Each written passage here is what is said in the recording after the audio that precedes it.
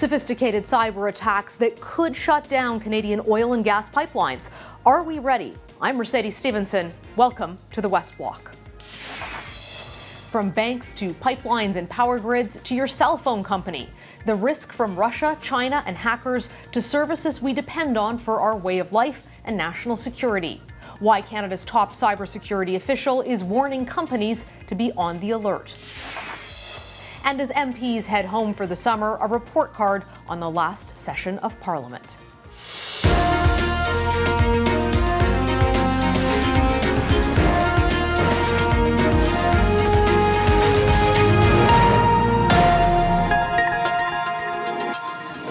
A Canadian intelligence agency is sounding the alarm that Russia may be stepping up its cyber attacks against Canada for supporting Ukraine amid Russia's invasion. A new threat assessment says Russia-aligned hackers' next goal could be compromising Canada's oil and gas sector, increasing national security concerns as critical infrastructure needs oil and gas to operate. The intelligence agency, the RCMP, and several government departments briefed top energy executives last week on how to guard against these coming cyber attacks. But critics warn that the federal government hasn't followed through on its cybersecurity promises, leaving businesses and Canadians vulnerable to growing threats. Joining me now to talk about this is Sami Khoury, head of the CSE's Canadian Centre for Cybersecurity. Great to talk to you, Sami. We don't get to hear from you often, so this is quite a pleasure. Thanks, Mercedes, for having me on the show. Let's start with the oil and gas picture. Obviously, we've seen a lot of concern around this when we look at Europe, Ukraine being cut off, other European countries who supported Ukraine being cut off, but there hasn't been a lot of discussion in the public sphere about Canadian oil and gas being targeted until your report. How have you assessed the threat level for Canadian pipelines and oil and gas companies? Critical infrastructure as a whole is a sector that we're very concerned about, and we find ways to share information, lots of information. We do it through advice and guidance, we do it through threat bulletins, but also we felt the need to connect with the top executives of the oil and gas in Canada and share with them the latest threat landscape. And that's what we assess, is that the threat is real and it's ever present, and it's important that everybody gets sensitized to building resilience in the company, because a lot of these companies we rely on for our daily lives.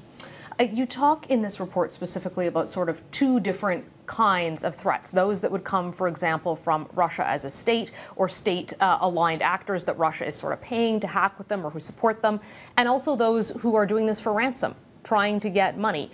Can you tell us what a potential attack on Canadian oil and gas would actually look like if it was unfolding in real time? We've had a taste of that, although not in Canada, but the Colonial Pipeline was an example of an attack on a U.S. company. In Canada, the threat we assess is either a threat from cyber criminals, so that would be ransomware, or a threat from nation state, and that would be sort of spying or stealing information. But ransomware can cripple the information systems of a company. Now, it could cripple the corporate systems, but it can also extend to the operational system, which means the pumps, which means the flow of oil or the flow of gas. So the impact could be that a company is essentially crippled from delivering services to Canadian, if need be. That's one way. Or it could put the company in a way in a holding pattern because their IT is locked and they need to recover from it. So the business continuity will be impacted too. And as you mentioned before, critical infrastructure is so many aspects of our life. And I wanted to get into that a little bit because I think we hear critical infrastructure and we think about pipelines or electricity grids, but it's also banks, your ability to log in and pay your bills. It's being able to pay for gas at the gas station. It's your phone. How many people during the Rogers outage couldn't even call 911?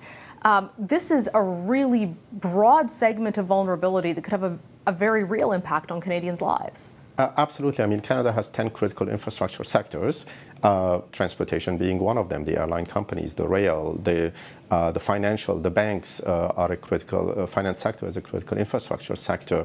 You have transportation, energy, telecommunication, you have education. So all of these are recognized as critical infrastructure sectors that have an impact on our daily lives. Some are run by big businesses, some are run by provinces or within provincial jurisdictions. So everything we do today touches an aspect of a critical infrastructure, one of those 10 critical infrastructure segments. How damaging could it be if Russia got through and was able to shut down, multiple sectors at once in some kind of a sophisticated, coordinated attack?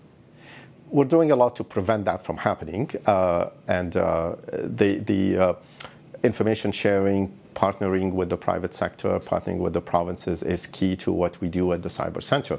But we have to recognize that Russia is a sophisticated cyber adversary, and they've demonstrated all the way back to 2015 that they can bring down they shut down the power in Ukraine in 2015 and again in 2016, and we throw all sort of destructive capability at Ukraine over the last year. So they have the capability, and our role is to stay on top of these things, to see what's happening around the world, to use our intelligence operations in partnership with some of our closest allies to pick up those signals and warn Canadians about them. Do they have the capability to do that to Canada at this point, that kind of a power shutdown?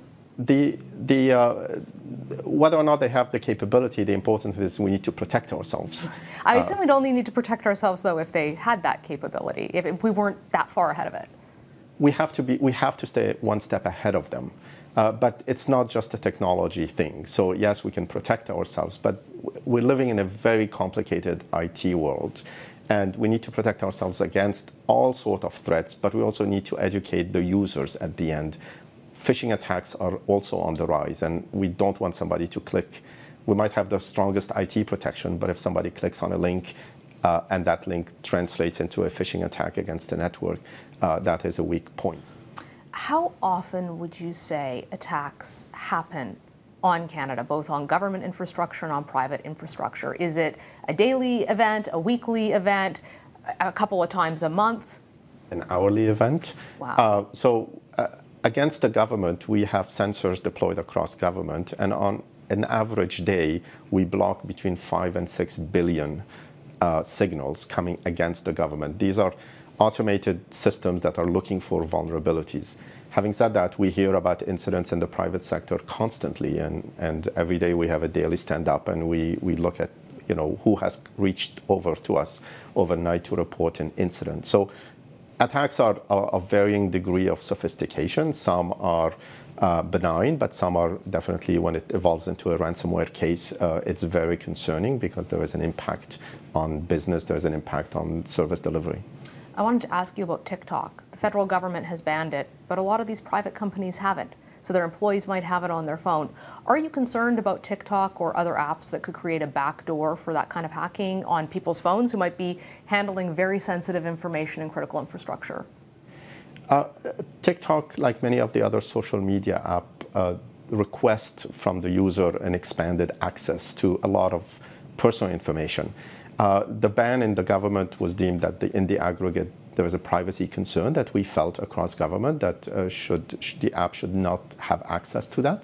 We have issued an advisory or a advice and guidance bulletin to encourage Canadians to look at the settings on their phone, to look at what information are these apps asking for, and make a personal judgment. We don't regulate, we don't examine every app, so it's a personal decision, and businesses can absolutely. There's a section in the document to look at businesses. That's cater to businesses that we invite them to look at and assess what is the risk to the business for apps, who's behind the app, who has access to the data, and make a judgment call based on that. Well, the risk to the business could be a risk to Canadians. Just before we go, to help our viewers at home who heard you say, look at the settings on your apps, what should they specifically be looking for that might suggest there's a risk, or they might want to decline that on their app when they're downloading it and it asks for permissions? Many of the apps ask for access to the contact list, to the calendar, to your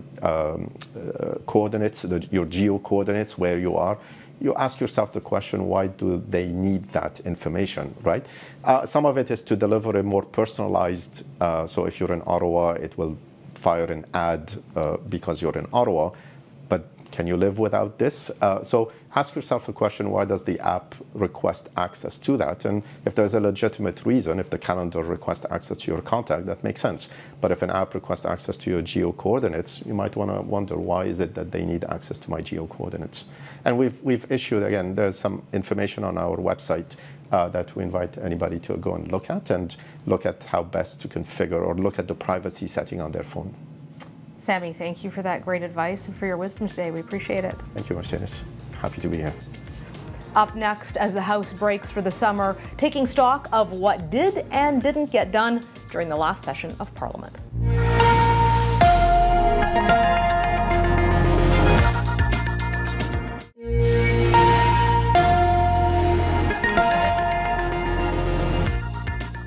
The House of Commons has wrapped up for the summer, and despite a lot of heated debate on the government's response to foreign interference, among other things, the Liberals say they accomplished a lot. It marks a period of time that, despite the noise often that's in Parliament, the Canadians can look at what their Parliament and government achieved and see enormous progress. Did the Liberals manage to emerge victorious? Did the opposition hold them to account? Here to break down the session that was in the coming political season is former Calgary Mayor Naheed Nenshi and Lisa Raitt, former Conservative Cabinet Minister and Vice Chair of Global Investment Banking at CIBC. Great to see you both. Great to be here, Mercedes. Lisa, let's start with you. You know, former cabinet minister, looking back, remembering what it was like for your government, perhaps 8 years into power, when things get a little bit hairy. How do you think things went for the government and the opposition in this session? Starting with the government, I think they did one really good thing, and that is at least somewhat of a response to the United States Inflation Reduction Act. That is something that's needed not only in the short term, but in the long term for economic growth. So they had a good fair number of measures in their budget. They passed their budget. And now at least there's a signal to the business community and to corporate Canada that they are serious about making sure that they reduce emissions, but they're there to help it. And that, I think, was a really important win for them. On the opposition side, I think the opposition has done a really great job of trying to rattle the government and really take a look at whether or not, as a whole, there's something or they're the entity that you want to be the government in the long term. And what I would point to is I think Pierre Poilievre is performing very well in the House of Commons. He gets really good questions in. And you've got a couple of the ministers who are actually on the ropes. And as a result, the opposition would call that a win for the season as well. Naheed, what's your take on how this session went? You know, I think about these things a little bit differently sitting here in Calgary. I don't pay as much attention to the cut and thrust of the daily work and try and really look at how are things that are happening really going to impact people on the street every day. I'll tell a story in a sec, I think. Well, maybe I'll tell it now. I was in Ottawa a couple of weeks ago, and I was near Parliament Hill, and it was 2 o'clock, and I thought, isn't this when question period is? I've never been to question period. I'm going to go check it out. So I stood in line with all the school children and went in to watch question period. And it was the day when the Prime Minister said, I can't remember what it is that Pierre Poilievre did before politics. And Pierre Poilievre said something quite rude about the Prime Minister's previous life as a teacher. And I was embarrassed for everybody. I was embarrassed for the children on the floor of the House of Commons. I was embarrassed for the school children sitting with me in the gallery because I know that's not an original thought. But, you know, it kind of shocked me when I was watching it for the first time live that they weren't talking to one another. They were talking to the cameras, that when Mr. Poilievre asked his last question, he didn't stick around and wait for the answer. He just fist bumped his colleagues, good job, on the way out and walked out rather than taking 2 minutes of his life to at least pretend to listen to the answer. So I kind of wonder if when we talk about this sort of thing, we're talking about stuff that doesn't resonate in any way with Canadians. People don't watch question period. And so what I'm interested in is what was actually accomplished. And for me, one of the most interesting things is there were 3 things done that massively increased the social safety net in Canada. Whether or not you agree with these things, this is probably the largest expansion of social programs in Canada that I've seen, since the 80s. And that is the expansion of dental care to children and seniors, the expansion of $10 a day childcare, and something we haven't talked about at all, which just passed last week unanimously in the House of Commons, the creation of the Canada Disability Benefit. And so regardless of the heat and the fire that we talk about day to day in politics, this is actually a major shift in how government and community and citizens work together. And I think that the Liberals have done a pretty decent job, whether you agree with them or not, on pushing this agenda pushed forward by their agreement with the NDP.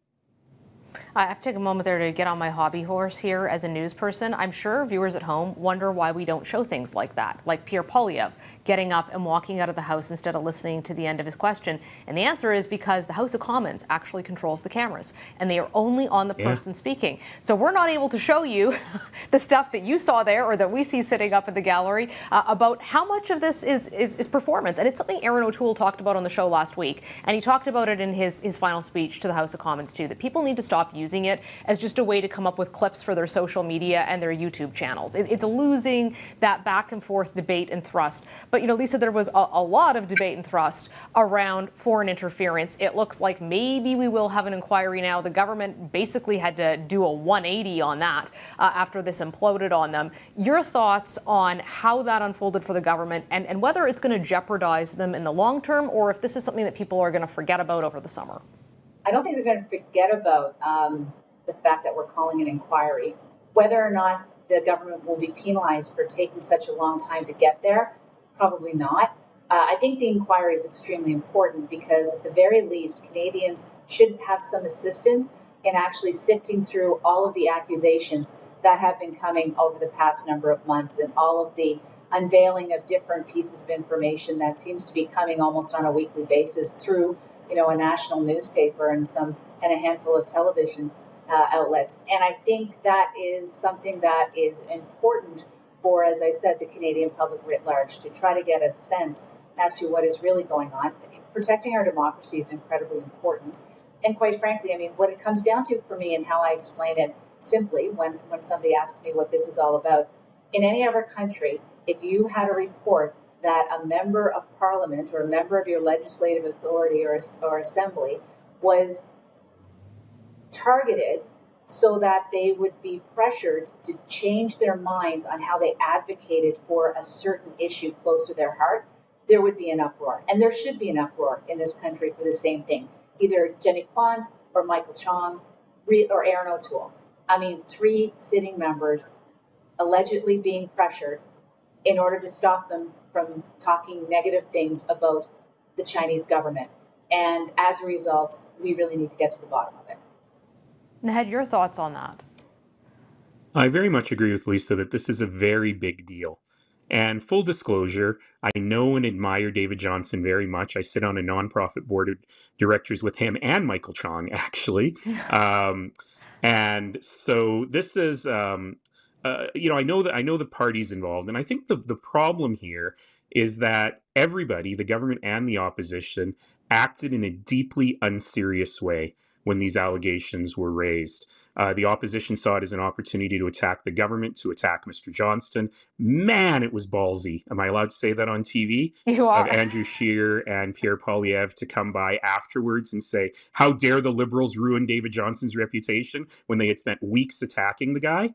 When you read his report, I'm not sure we need a public inquiry because he's done most of the work. We actually do know, based on the secret stuff that he was able to see, what happened.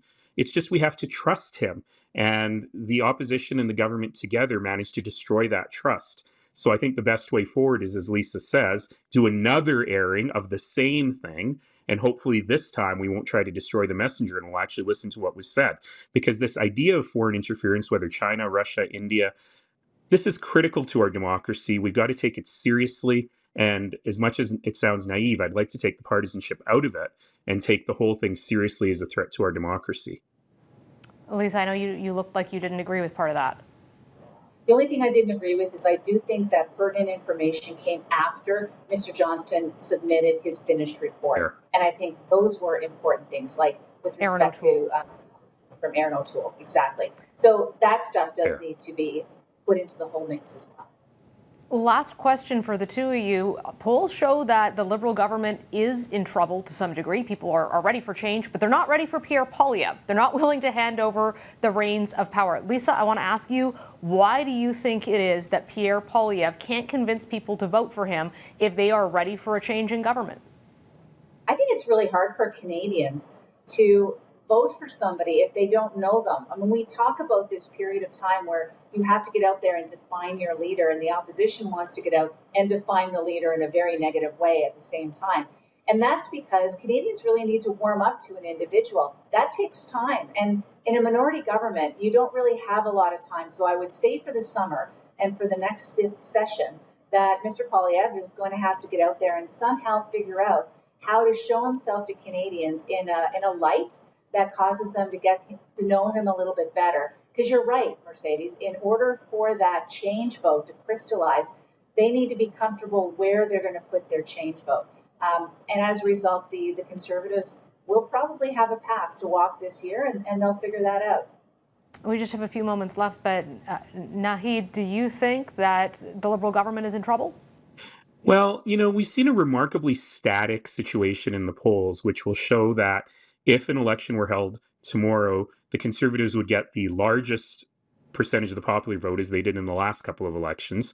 They may get the largest number of seats. They probably would not be able to have a stable government unless they were completely backed up by the Bloc, which is not impossible. But for Pierre Poilievre to actually break through and win, he needs to do something else. And I've been saying for some months now that you can look at the example of Alberta. This kind of very hard-edged conservatism, I've been saying, probably was just enough for Danielle Smith, and it was just enough for Danielle Smith. I'm not sure it'll be enough for Pierre Poilievre. And if I was going to be really snarky about it, I would say that when you're working on a local campaign, whether getting your candidate to more and more doors will help because people like them when they meet them. And sometimes that maybe you don't want your candidate in those one-on-one situations because people like them less when they meet them. And so if I'm Pierre Poilievre, I'm thinking this summer not just about getting myself out more, but also what message am I taking, particularly to women and to young people? And is it the same guy we see on the floor of the House of Commons? Or is it a more thoughtful guy who seems more plugged into what people are really worried about? And that's really what I'd be thinking about this summer if I was him. Has he hit his ceiling with the act he's got going on right now? And is there another act that'll do better for him? Well, that's all the time we have, but thank you both for wrapping our final show with this panel and our political analysis. We'll see you back in the fall. Thank you. Happy summer, everyone. Up next, why I think it's going to be an interesting summer in federal politics.